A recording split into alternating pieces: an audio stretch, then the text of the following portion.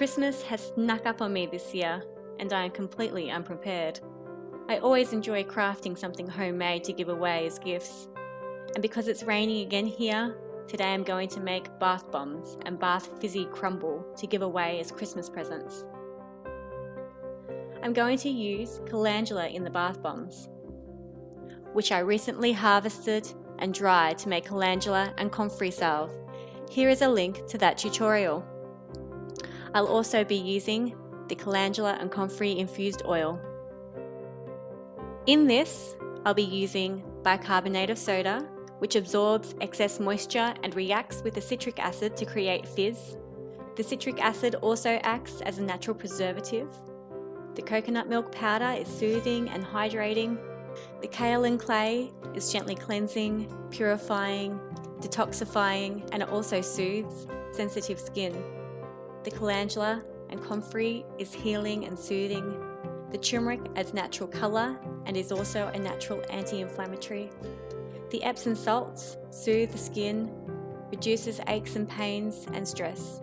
The coconut oil keeps the skin hydrated and reduces inflammation.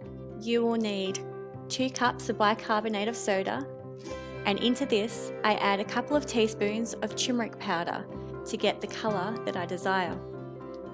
Once this is mixed, I add in the rest of the dry ingredients. 1 cup of citric acid,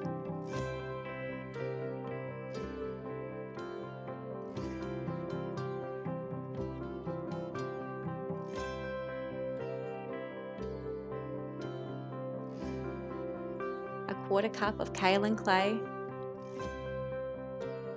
1/2 cup of Epsom salts, a 1/4 cup of coconut milk powder,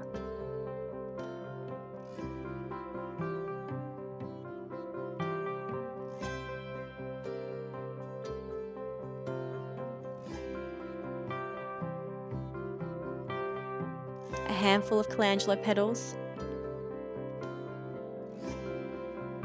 Once these are thoroughly mixed, I add in the melted coconut oil and comfrey and calendula oil. I use a 1/6 of a cup each.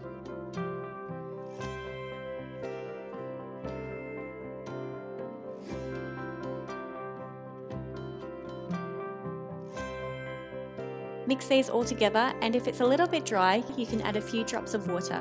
I didn't find that mine was dry at all, so I left it as it was.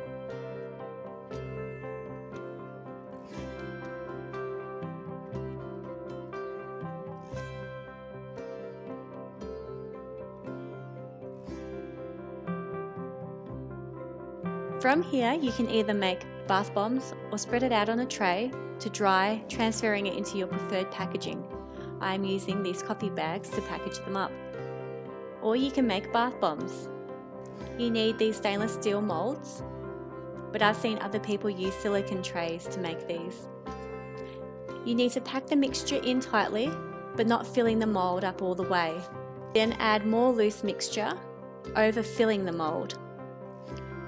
Now you can pack the 2 halves together, pressing them tightly to make sure that it's all combined, and then you need to ease off the mould with your nail, and your bomb should just pop out. If you find that your bath bomb breaks, that is okay. Just break them up, crumble them up again, and you can repack your mould and start again.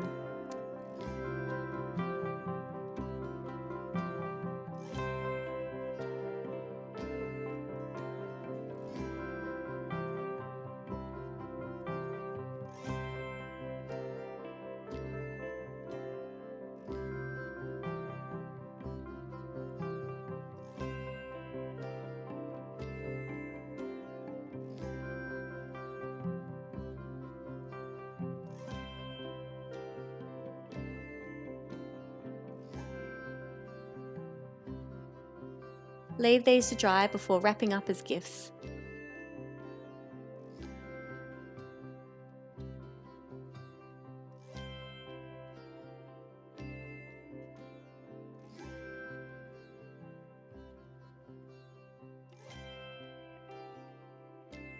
And of course, I couldn't make bath bombs without sharing some with my kids.